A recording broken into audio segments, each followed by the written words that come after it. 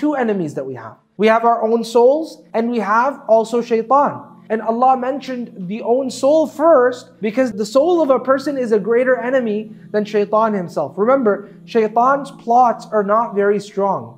We are simply afraid of them, but in reality, they're not very strong. In fact, when we become extremely fearful of them, Shaytaan feels more and more, he feels the right to be more bigoted, he feels more proud of himself, and so on and so forth. And that's why when a man was on a mount and that mount fell, so that person, he said, may destruction be to Shaytaan. He was amidst the Sahaba. So the Prophet ﷺ said, don't say destruction be to Shaytaan, rather say Bismillah, in the name of Allah Azza wa Jal, so you may be protected from the fall. Because if you say Shaytaan, may destruction be to him, he feels that he was able to accomplish something in trying to bring harm to you. So he feels proud of that. And if you say Bismillah, Shaytaan becomes very small in his own eyes. And the Prophet said, until he becomes smaller than a fly.